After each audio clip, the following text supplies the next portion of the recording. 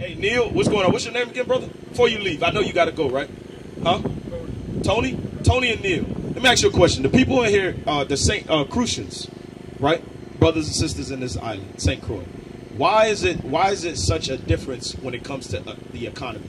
When it comes to the people that visit the island compared to the people that live here on the island? Why is there such a major gap when it comes to a state of the people? Why is it?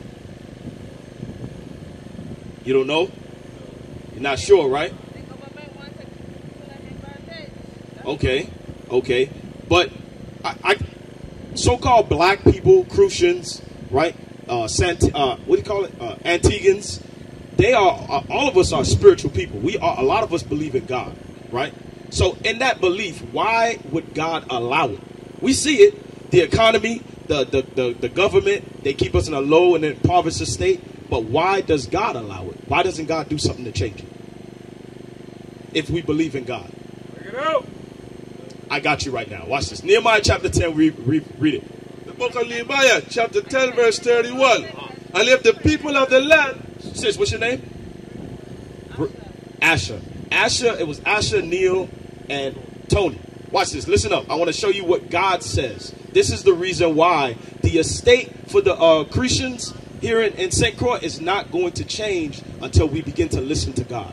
I understand we all got something to do. We got lives to live, right? We got places to go. But the reason that you have to do those things in the estate that you have to do it, you are a servant here in St. Croix. And the reason why you are still a servant is because we have not yet carved out time for God. That's why. Watch this. And if the people of the land bring ware or any victuals on the Sabbath day. Ware and victuals is merchandise. Ware would be like clothing, you understand? Items that we buy for our houses, furniture. Victuals is food.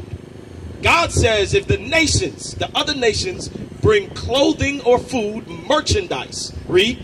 On the Sabbath day. Which day? On the Sabbath day. Tony, which day was the Sabbath day again? That's today. Today, what God said we're supposed to do? To sell, that we will not buy it of them on the Sabbath. What are we supposed to do on the Sabbath? Are we supposed to be at the what is it called? Fair. The fair store? We're supposed to do that day prior, before the Sabbath. That's right. You understand? But we have forgotten that as a people, just as we have forgotten that we are the 12 tribes of Israel. That's right. They have taken that from you through the process of slavery. When they enslaved your ancestors and then they docked here in St. Croix, they took away the fact that they are the Israelites and what they have to do in order to change the condition so God can fight for you. God is not fighting for you now. I understand we may say we are Christians. God is not fighting for you. I'm going to tell you. Hold that. Go back to Deuteronomy chapter 28. We're going to read verse 45. I'm going to show you. I'm going to show you why God is not fighting for Christians here in St. Croix. Deuteronomy chapter 28. We're going to hear it out God's mouth.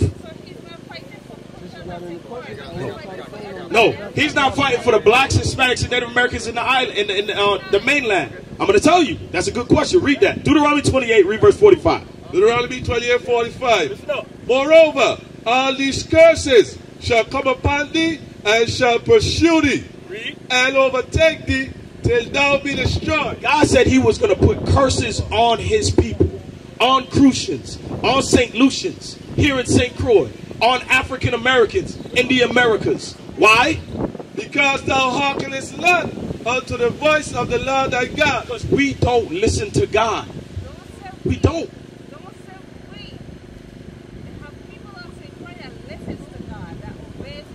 So I'm talking about as a whole. I'm talking about as a whole. As a whole, Christians here in the island, do we respect God's Sabbath day?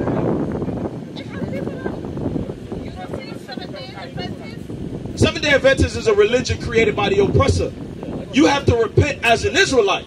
Seventh-day Adventist is a religion. We're talking about a nationality. Watch this, read on. Because thou hearkenest not unto the voice of the Lord thy God, to keep his commandments and his statutes which he commanded thee. Seventh-day Adventist, the religion, it was created by your oppressor. I think it was what, John Smith? The oppressor created that religion, Seventh-day Adventist, because it's another branch of Christianity.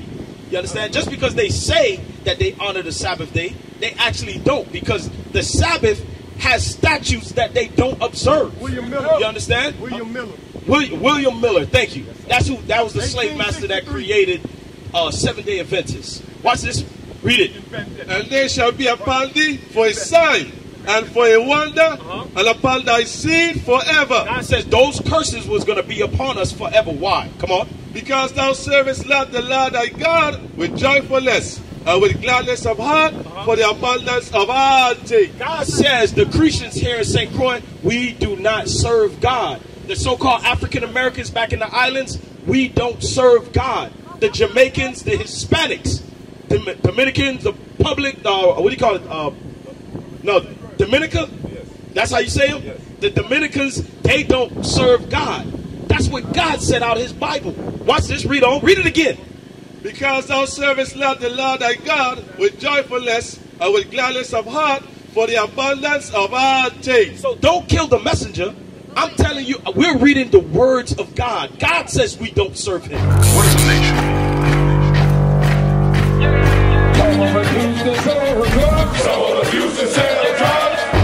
Nation is men leading by example.